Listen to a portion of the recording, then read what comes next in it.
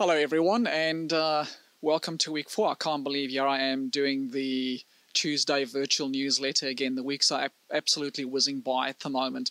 As you can see, I'm in a different location this week, and I'm actually outside the new learning undercover space behind the year 6 and 5 learning classroom. So what a wonderful learning space that these kids will be able to use when they transition back to school in 2 weeks' time. And in the distance, you can possibly just pick up some children out on the oval engaged in their specialist PE lesson at the moment. So life is getting back to normal for us, and we're really looking forward to welcoming all the kids back on campus at the start of week 6. I'd like to welcome back the Prep and Year 1 students. Wonderful to have them back at school and getting back into normal school routines. And so far, so good. The students have settled back to school exceptionally well. I'd like to thank the Prep and Year 1 parents for the wonderful way in which you have supported your child's return to school, as well as helping us with the social distancing rules which we've put in place.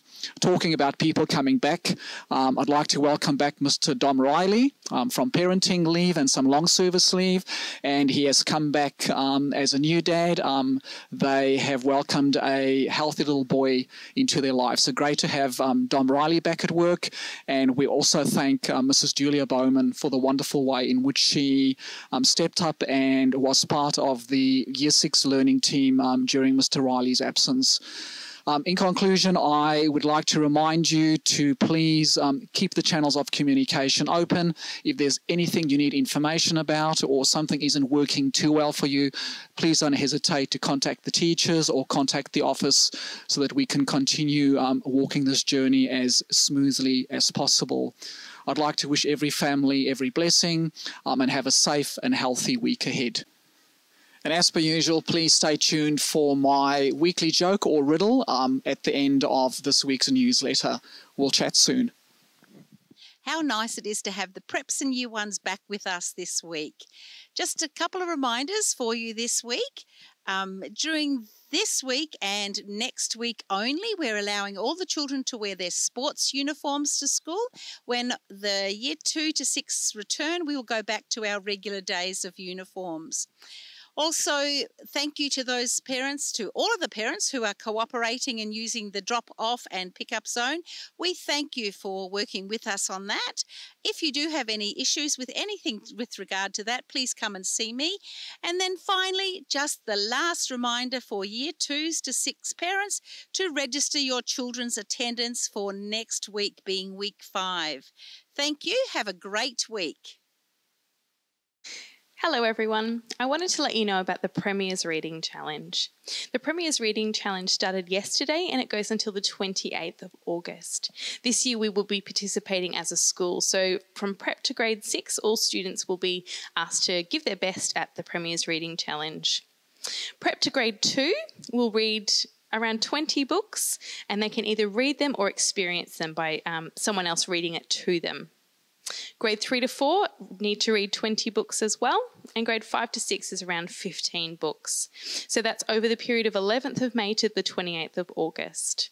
You will then get a certificate of participation from the Premier in October for being part of it. I look forward to seeing what sort of books you're reading, and you're going to really enjoy this challenge this year.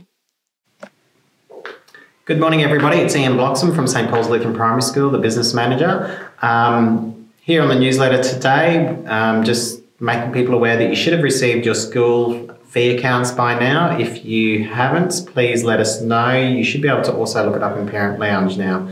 Again, if you're having any troubles because of the economic downturn, please contact either the principal or myself in regards to any sort of assistance there that you may need to get through this time.